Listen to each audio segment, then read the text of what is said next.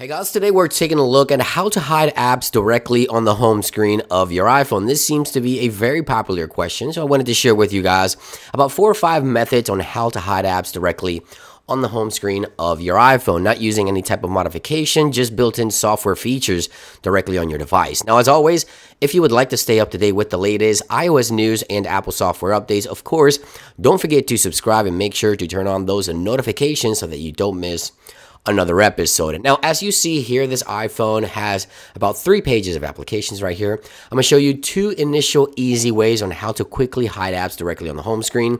And then I'm going to show you 2 additional methods that temporarily hide the apps. So let's just get right into the video. Now, the first thing we want to do to hide apps initially from the home screen, as you can see, I have 3 apps pages here. You want to tap and hold on the home screen here, and then it will go into edit mode, just like so. You want to tap in through these dots here, and most people know about this one, but if you're a beginner, what you have to do is untick the pages that you don't want visible, and this will only show the pages that you have ticked. So there we go. We now have only 1 page on the home screen. Now we only have this one visible, and all those other apps are hidden from the initial view, obviously, because you can still find them directly within the app library. But if you want to initially just hide them from the home screen, that is the easiest and quickest method to do so. Now let's go back here and show you another method using a particular focus mode that you can create. So let's go into settings here, and let's go into the focus section. Now here you can create a focus on your device. By the way, this works in iOS 15, so any iOS 15 device, go ahead and select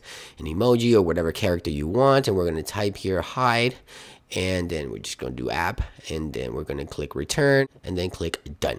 Okay, so there we go. Now it's going to ask you which contacts you're going to allow to receive notifications from when you have this focus mode enabled. So make sure you add everyone that you want to receive notifications from when you have this mode enabled. So I'm just going to select those 2 suggestions there.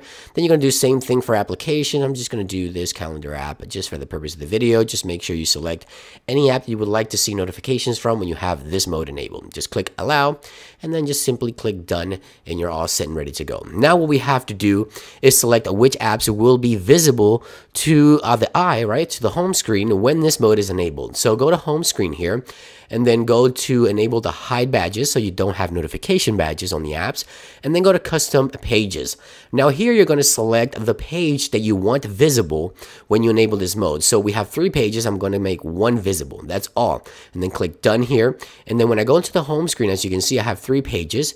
If I go into control center here and go into focus modes and enable the hide apps focus mode, now it only shows me 1 page. Again, this is a quick method to enable this feature here directly from the home screen, but you can still find the apps within the app library. Now I'm going to show you 2 additional methods which require you to actually hide the apps themselves. However, there is a bit of a catch, and I'm going to show you that here in just a second. What you want to do is you want to head on into screen time settings here, and you want to go into content restrictions. Right here, you want to enable this particular option, and once you enter the contact restriction passcode, which I can't remember, here we go, you want to go ahead and click on allow apps. So right here, we have about 10 to 15 apps that you can hide from the initial view on the home screen, and this will actually hide the apps from the app library in any search on your iPhone as well, so the camera can be completely hidden from the view. As you can see right there, the camera hides completely from the view.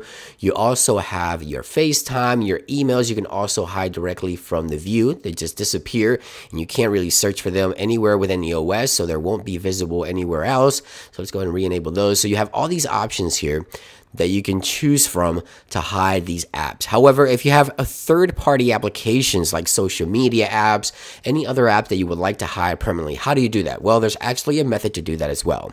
Now, this one, as I mentioned, is a bit more complicated because when you do this, your apps will rearrange again. So if you have all your apps in folders and things like that, they'll be all over the place once you disable this feature. So just keep that in mind. So for example, I have YouTube here. Let's go ahead and do YouTube. And we're going to go ahead and place YouTube right here inside of Twitter just for the purpose of the video.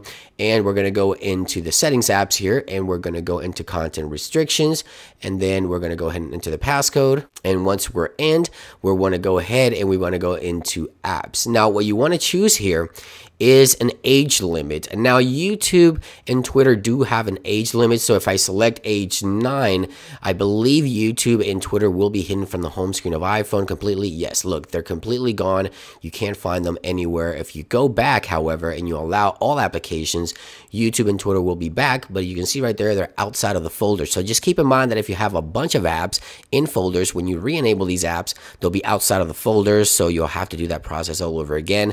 But you can hide apps based on age. So if I type in the number 4 here, it hides a ton of my apps here. So you can see right there from the view. And if I go into no apps or don't allow apps, every app gets hidden from the view except the stock Apple apps and apps that are for kids, like, you know, you see the Disney Plus stuff here and things like that. So when I re-enable it, go back to all apps, boom, all my apps come back into the home screen, and these won't be searchable through the OS. So if you have an age restriction, this is the best method in my opinion to hide the applications from the view, from the OS, and so that no one can actually view these apps. And that about brings an end to this video. Honestly, these are 4 methods, 2 simple methods and 2 more complicated methods, but I think all these will apply to someone at some point. Let me know if you know any of these, or if you know some yourself, you can contact me on Twitter, let me know about it. Thank you for watching this quick episode, guys, and I'll see you guys on the next one.